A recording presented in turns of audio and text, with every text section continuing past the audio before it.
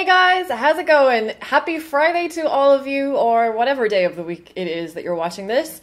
It is that exciting time of the month today where I'm going to share with you some of my favorite products from the month of October, and I genuinely cannot believe how fast October went. It's getting really hot here in Sydney. It's still kind of weird to me, the whole it's winter, it's summer in winter, this backward seasons thing. I'm still not quite okay with that yet, but I'll deal with it because the weather's pretty beautiful. But okay, what do I have? What are we talking about? It's favorites, right? I have some makeup, and I actually have quite a bit of skincare like I promised in September's favorites. I've been trying out some different skincare bits and pieces, and I feel confident now that they definitely have been working for me, so I'm going to share them with you today. But I'm going to start with the makeup because everybody loves the makeup. First thing is a rediscovery for me. This is a product that I used to use religiously a few years ago, but then it got taken over by a different product. And it is MAC's Select Cover Up Concealer. This, I think they actually almost discontinued this concealer and then they changed their mind and didn't end up discontinuing it. But MAC Pro Longwear Concealer kind of overtook from this. It's for a similar kind of skin type. It has a very matte finish, quite full coverage. So yeah, it's quite similar, a similar target group to the Pro Longwear. And then Pro Longwear, I think it just lasts a little bit better, so that's why it kind of became a bit more popular. But I tried this for the first time again a couple of weeks ago, and I just couldn't get over the coverage that it has. I'm actually wearing it under my eyes right now, and for me it is way better than Pro Longwear for coverage. The one kind of drawback is that it is very matte, so if you're anyway dry under your eyes or you have those kind of crepey lines, it does tend to show them. So you definitely want to make sure you put some eye cream or something on underneath there. But for coverage, for like a night out with smoky eyes like this where you want to have really nice coverage under the eyes, this is awesome. So really like that. And also the packaging is so much better than Pro Longwear. I hate that little pump that sprays out like 20 times too much. This is just like a little squeeze, like an OCC lip tar kind of thing, where you put out exactly the amount that you want. So really like that. Next for makeup is a lip pencil, and you all know how much I love my lip pencils. And I'm always on the search for the perfect kind of natural nude lip pencil, especially on my fair skin. And at the moment, I'm really liking the Gorgeous Cosmetics Kiana lip pencil. It's what I'm wearing on my lips right now. It's kind of a pink beige color, and this is one of those long wearing formulas, so like the MAC Pro Longwear lip pencils, where it sets. So very good for staying on, and it gives a really good matte finish. I've got gloss on top of mine, which is why mine looks shiny, but by itself it's very matte. So if you do like to overdraw your lips a little bit like I do, then matte lip pencils like this work best. They kind of create the better illusion. So yeah, really like that. And then finally for makeup, it's not even really makeup. Guys, you're going to be blue in the face from hearing me talking about these brushes, but Zoeva! They have launched pink makeup brushes. Look at how cool they are. I think it's called the pink, oh, I can't remember what it's called, the pink something set. Anyway, they're a set of brushes. They're pink. They're exactly the same as the other Zoeva brushes, except they've got pink handles. I just love them so much. So this is the set that I have been using. This is a brush that I didn't have previously from them. It's just an angled cheek brush, and I have a flat top buffer brush for foundation as well, which I didn't bring over with me. But yeah, if you're in the market for new brushes and you like pink, then definitely give them a go. Oh no, I have one more makeup item. Yes, this is the Max Factor Skin Luminizer Foundation.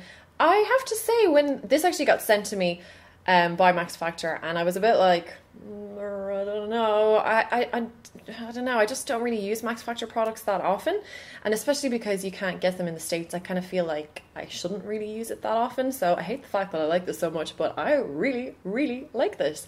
It's like a creamy satiny finish that does set, but it's not matte.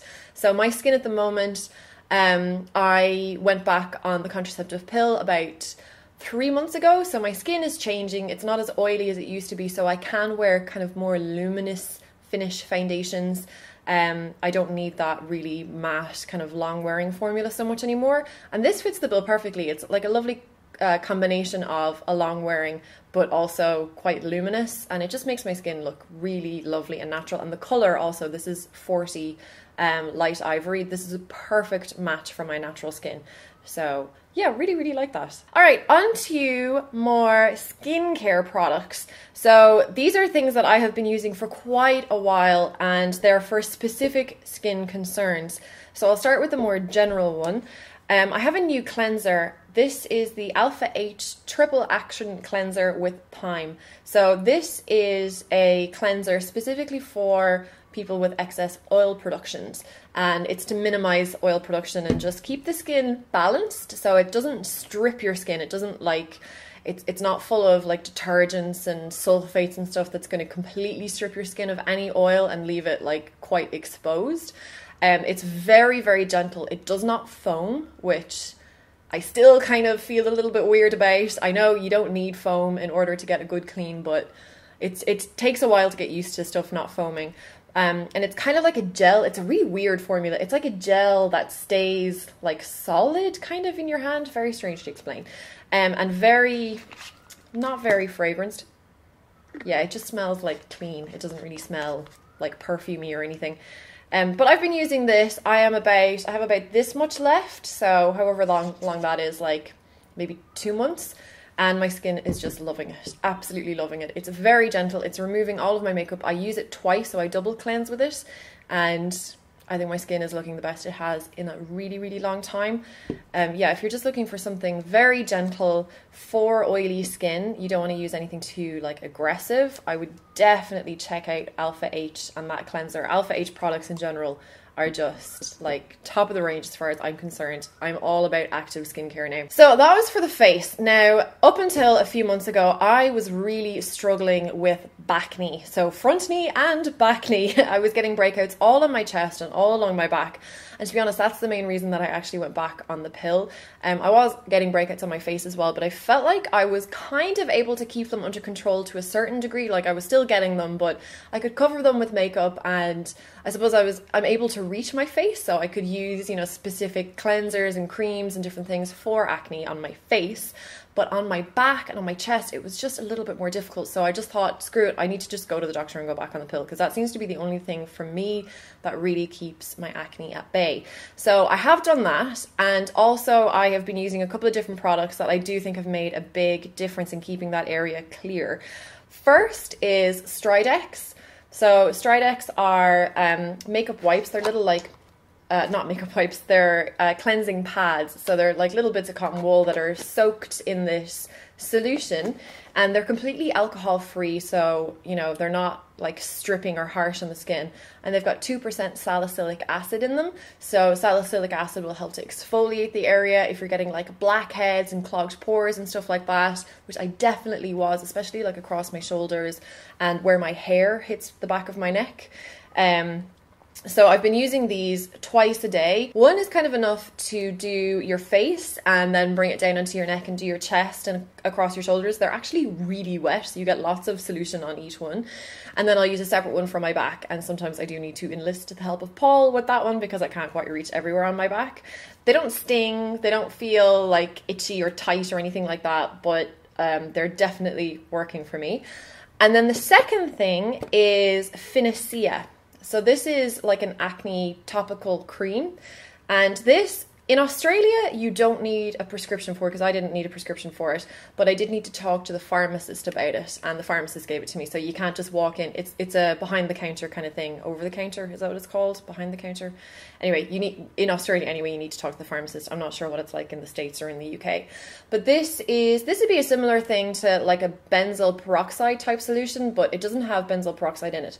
It's got azelaic acid and benzic acid. So these are alternative treatments, similar kind of idea to like your benzoyl peroxide. It's to help like unclog and exfoliate and keep the bacteria at bay, because benzoyl peroxide products like Benzac, they're all right for my face, but I can't wear them on my body because they bleach clothes. So I couldn't wear it, during the day under my clothes, because you end up just with like bleach marks all over the place. So this is an alternative to those, and it doesn't bleach and it doesn't smell, and yeah, it's definitely helped to kind of dry up those breakouts, and I'm about halfway through my container, and I have been using it on my face as well. So I suppose it's just something to think about if you are getting breakouts on your body and you don't want to use something that's going to bleach your clothes. Maybe have a look into Finacea. I hadn't even heard of it until about 3 or 4 months ago.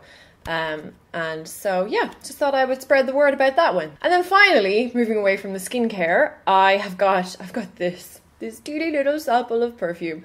This is a Rouge Bunny Rouge perfume called Vespers, and I brought this along with me over the weekend. I was in Adelaide over the weekend for a wedding, so I wanted to bring a perfume sample, and I had this knocking around in my makeup drawer for ages and just kind of forgot about it. But oh my god, it is one of the nicest fragrances. It's kind of fresh, but a little bit masculine at the same time. It's very sexy. Oh, it's just lovely. It's not at all floral. It's kind of musky, but like a little bit sweet.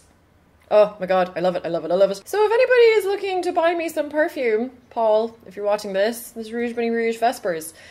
Yeah, if you're looking for if you like fresh, clean, but a little bit kind of masculine fragrances, I would definitely give that a look. And maybe, I don't know, maybe see if you can order samples from the website. If you could try it out, because, oh my god. Oh, I've got like 3 drops left and I don't want to use it, but I really want to use it. And that is it for my monthly favorites. So a lot of skincare and a little bit of makeup and perfume. So I really hope you enjoyed that. I hope maybe there's something in there that you're going to try it yourself. What have your favorites been from the month? I always love reading your comments on these videos. Please let me know down below. If you enjoyed this video, don't forget to give it a thumbs up and don't forget to subscribe. I put out videos every Monday and Friday and lots of blog posts on my website in between. I'll have that link down below. Thank you so much for watching, guys, and I'll see you on Monday. Bye! Today I am back with this tutorial, and this is just a fairly straightforward, sexy, smoky eye with a little bit of a twist. There's a bit of a hint of a pop of colour on my waterline, so it's a really, really wearable way to wear colour.